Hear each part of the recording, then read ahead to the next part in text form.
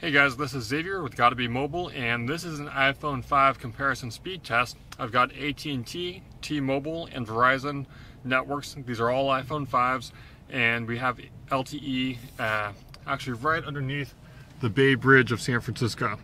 So I'm going to just show you what you can expect from speed tests, at least from this location. Speeds vary from block to block, house to house, building to building, even when you do have strong LTE coverage. Let's just see what we have here right now. AT&T is my primary network now. That's something that I wouldn't have expected to say just a couple of years ago.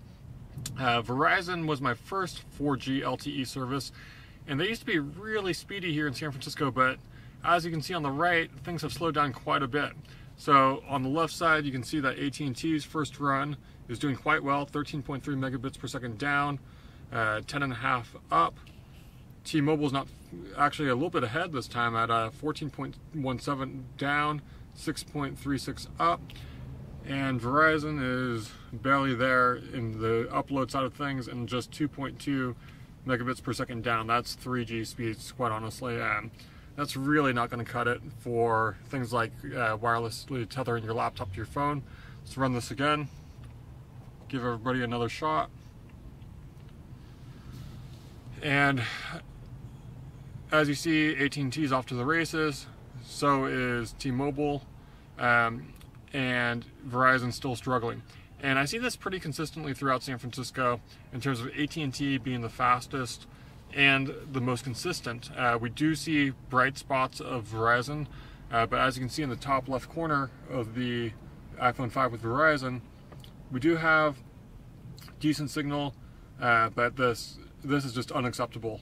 And it's really too bad because they used to be sort of king of 4G LTE in San Francisco. Moving over to T-Mobile, very acceptable speeds. It's plenty fast enough to do stuff like stream video. The problem is with T-Mobile right now, it's the newest entry into the LTE market in San Francisco, and it's just not available everywhere it needs to be. So for example, in my house, I have LTE in the front bedroom, I have 4G in the back of the house, and in the middle of the house I'm on edge, and that's just not consistent enough. AT&T, I see speeds are pretty quick consistently in the 7 to 27 megabit per second range throughout San Francisco pretty much, and when 4G LTE isn't available, we have HSPA plus coverage that's often in the 4 to 6 megabits per second range. And again, with Verizon here, it varies from block to block, building to building, but more often than not now, unfortunately, I'm just seeing very low speeds from Verizon.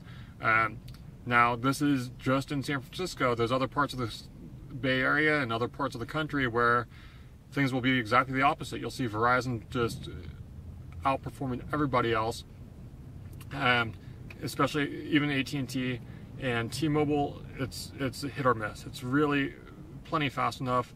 But at least in San Francisco, it's not quite ready for prime time. I'm still recommending AT&T 4G LTE to anyone that lives in San Francisco, and plenty of other places. The other networks will better serve you. This is Xavier with Gotta Be Mobile, and this has been a 4G LTE speed test.